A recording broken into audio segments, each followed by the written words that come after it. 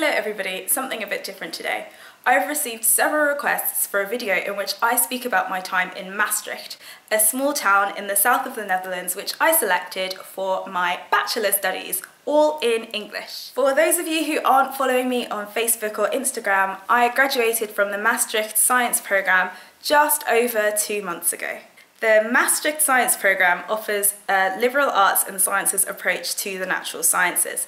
Basically, it's an interdisciplinary bachelor's degree during which students follow courses in biology, physics, chemistry, neuroscience, and others. The intended result is for graduates to be well equipped to deal with the scientific challenges of the future, which may well require individuals who are not just knowledgeable about their own field, but about others too. Since students design their own curricula, each freshman is assigned an academic advisor who ensures that the courses they pick complement each other. This facilitates a smooth transition from the programme to a master's programme or even to the world of work. Students graduate from the Maastricht Science Programme with a Bachelor of Science in Liberal Arts and Sciences. Don't panic. While this does sound very vague, your grade list will tell potential employers and university admissions teams what your specialisation has been. In comparison with universities in Germany, the UK and the US, Dutch universities are relatively easy to get into at bachelor level.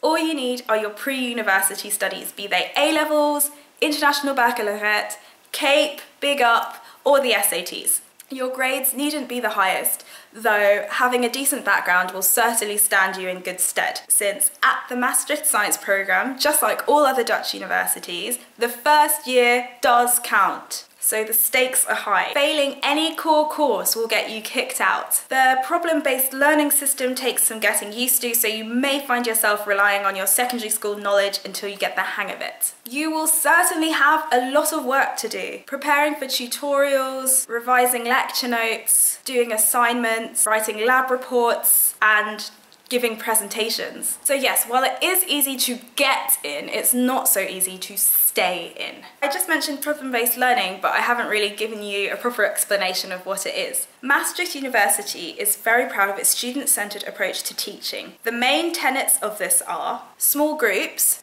student-student interaction, independent study, research-based learning. Instead of attending lectures in huge theatres and barely interacting with professors, at the Maastricht Science Programme, students in groups of about 7 to 12 work together to solve a problem under the watchful eye of a tutor.